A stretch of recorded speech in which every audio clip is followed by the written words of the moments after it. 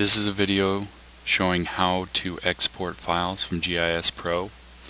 Here we have a GISPro, and down here in the lower left is the export, universal export button for the iPad. And here we have a KMZ compact. This will export a file, KMZ, which is a zipped KML. You may hear the KML quite a bit. KMZ is just a compressed KML. The KMZ compact will export everything with smaller photos. So if you've taken large photos, it'll compress them before it puts them in there. This is an uncompressed files, so it has not compressed the photos. The GPX is for handheld GPS devices. So if you want to export points or lines into a GPS, a newer GPS unit, this is what you want to use. CSV is more or less you're exporting a table.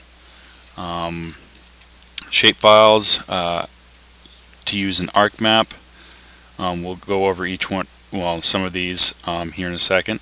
Shapefile with images, this exports the images along with the shapefile, puts it in a zip file. Both of these put them into a zip file, and then you've got to extract them on your desktop.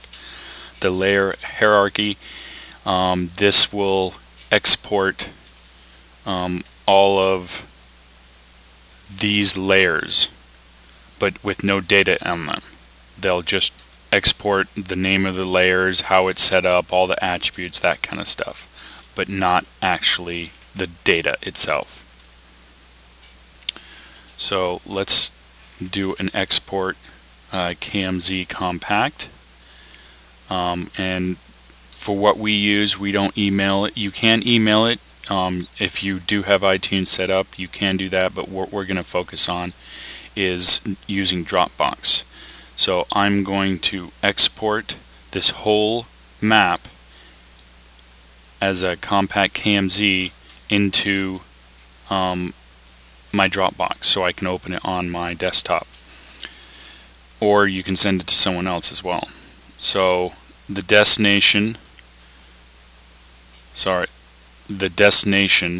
I've already got a folder set up under my Dropbox. This is my Dropbox, and I've got a Wade examples folder and a folder called Jones, and I'm going to drop it in there using choose, and we can rename it here if you want to.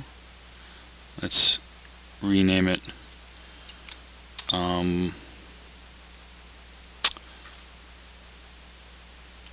project. Whoops, you have to use the right keyboard to do this.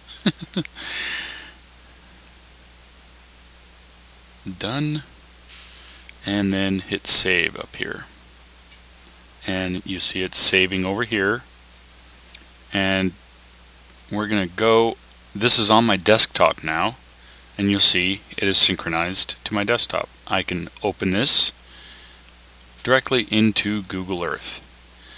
Now you can take this KMZ and put it anywhere you want to, and in 5-10 years you'll be able to open it and actually look at it, and nothing has changed. And you can send this to someone and they can open it in ArcGIS Pro as well. And you'll notice if we zoom in this area, that's what I had. And the same things can happen. That's exporting a KMZ. And we go back to the iPad.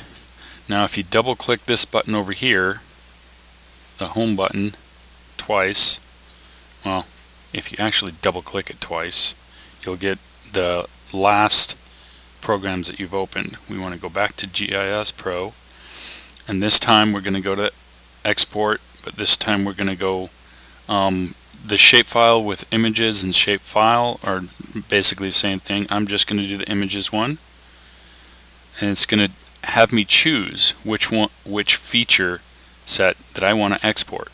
Now you can only do one. Unlike the KMZ, it exports the whole file. We can only do one feature set at a time. So what we're going to do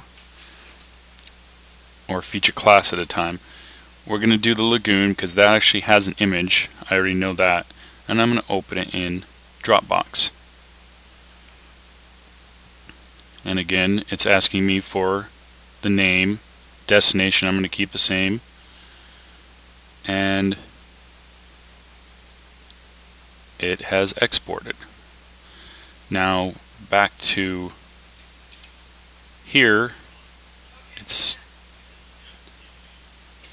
there it is right there. So you see it's in a zipped file here. So you cannot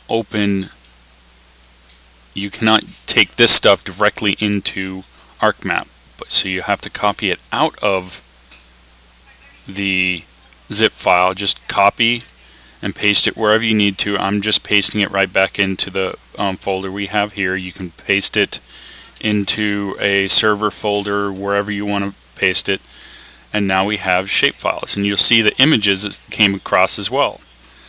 So what I'm going to do is drag that shapefile over to my ArcMap project, and you'll see all the ArcMap stuff. So I can now zoom to that lagoon. I see my lagoon.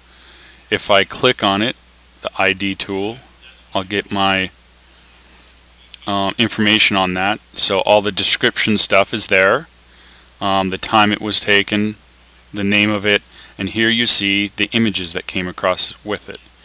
You can also see it all in the table with the images.